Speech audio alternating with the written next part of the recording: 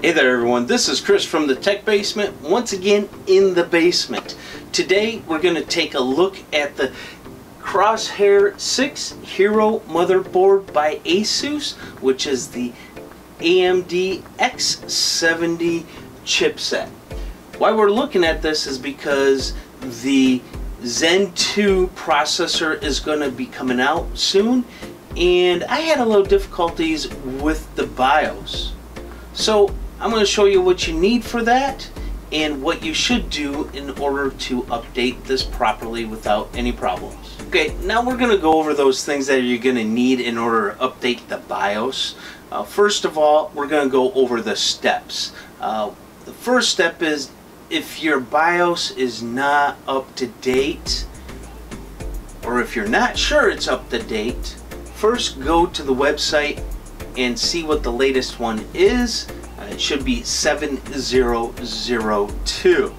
Now if you have anything below the second one down, I'm not sure exactly which one that is, but if you have that one on your motherboard, by all means go ahead and try the online BIOS update through the BIOS itself. That's what I usually do, but that didn't work out so well for me, and that's why I'm making this video. For those of you that do not have their BIOS up to date, like maybe one or two before the 7002, you're going to want to do these steps, and this is why.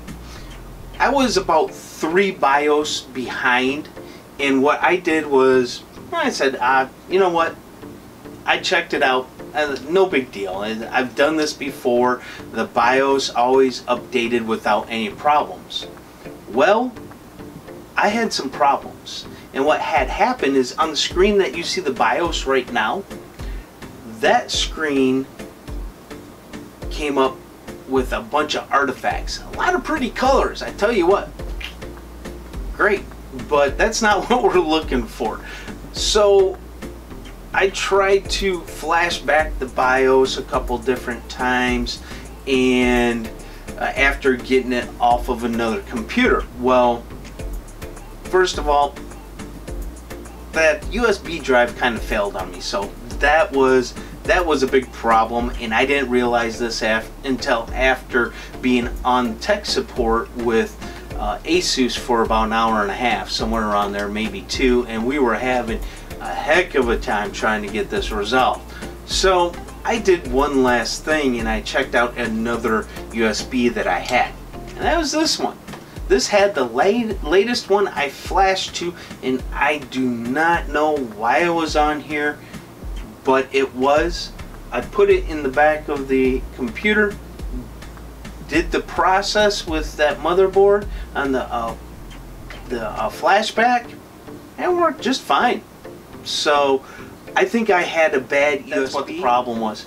But once I got it flashed back, got everything put back on there, what I did was I took 2 USBs because I was not going to be stuck in that boat again. So what I did was basically I just leapfrogged it is what I did. And that's how I got up to 7002. That worked for me. So if you're either having problems with it or want to avoid problems, just use the USB and do them one by one. Do not try to skip them. I believe that to be the problem. If you want to go ahead and try going to the latest one with 3 others behind it until you get to yours, by all means try it by USB. Maybe it'll work a lot better.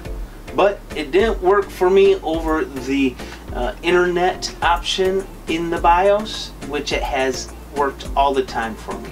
So with that being said, let's take a look at the proof that I am up to 7002 and my process did actually work.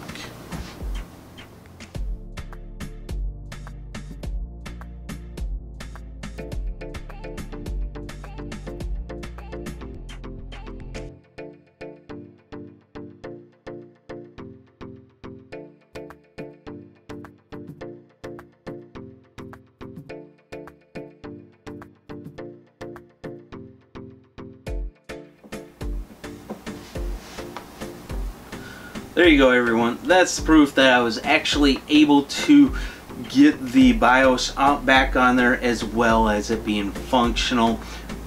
Just seeing the BIOS up on the screen should have been enough for you, but I went the extra mile there.